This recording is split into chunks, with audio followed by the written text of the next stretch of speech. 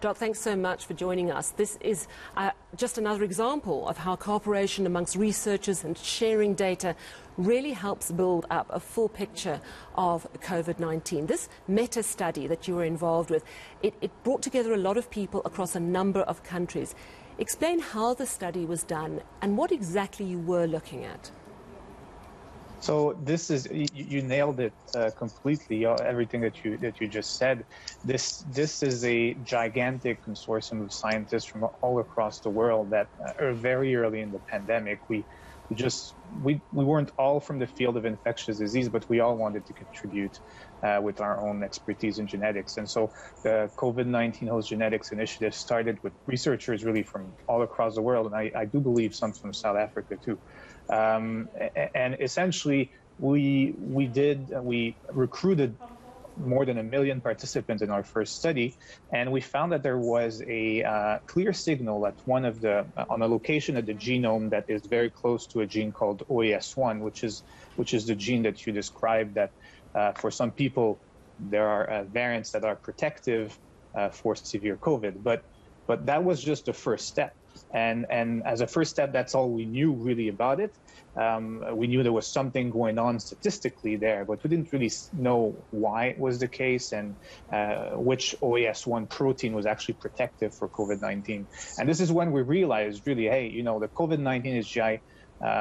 Even if we have more than 1 million participants, the vast majority are really European ancestry. And so maybe we can look at other.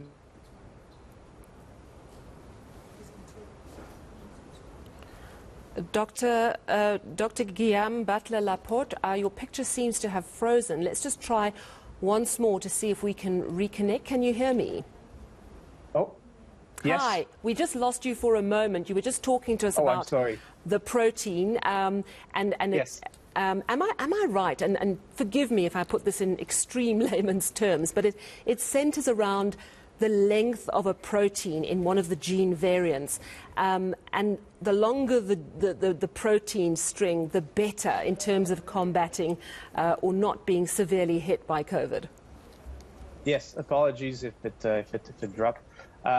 In a way, that's the case. What we found essentially, because we realized that we had overstudied the European ancestry population, and when we compared people with African ancestry, sub-Saharan Africa ancestry population to those of European ancestry, we really realized that all of a sudden this story about this specific protein that is longer in terms of length than the usual one, quote unquote, is actually protective for COVID-19. To be entirely truthful, it's not the length of the protein itself, it's the way it's used essentially. Mm-hmm. The additional length to it is actually encodes for something that is even more lethal for COVID. Explain to me the difference between what you found in people of African origin and people of European origin. And it really is quite a sharp difference, and whether you know why. So we actually know why. In sub-Saharan Africa is where in the world you find the most genetic variation. This is where you find OAS1 is not the only area of the human genome where you find a lot more variation in patient and participants of African ancestry. So the only problem is that we never actually, well, we do, but we don't enroll them as much in our genetic studies, unfortunately, for all sorts of reasons. And so this is a great example that, enrolling them and studying them actually provides us a lot more knowledge into what's going on. So am I right that 80% of the African people that you studied had this gene variant that protects more against COVID, compared to about 20% of people of European descent? Yes, so it's probably closer to 60–70% in African and probably closer to 30% in European, but generally speaking, that's the case. Now, it's important to remember that this is not 100% protective. However, the great thing about the research we did and the results we obtained is that even if it's not protective 100% in the community, the drugs and the therapies that we can derive from this, and we're working on it right now, these can be way more beneficial than the genetic effect we observe.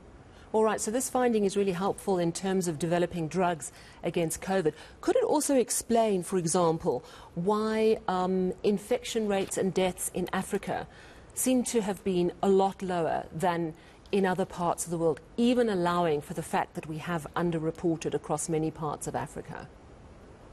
There's no question that there's genetic determinants of severe COVID-19. There's also social determinants of it. Generally speaking, the population in Africa is younger than in European and North American countries. So there's other explanation, and nobody can claim it's only genetics. There's no question that genetics plays a role.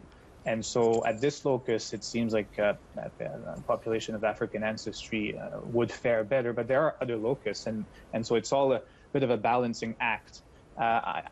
Unfortunately, African ancestry individuals haven't been really studied enough to give a more clear answer, but there's no question there's genetic determinants of COVID-19. It's completely fascinating research. Thank you so much for chatting to us about all of this evening. Dr. Guillaume Butler-Laporte, he's a genetic epidemiologist at McGill University Health Centre in Montreal, Canada.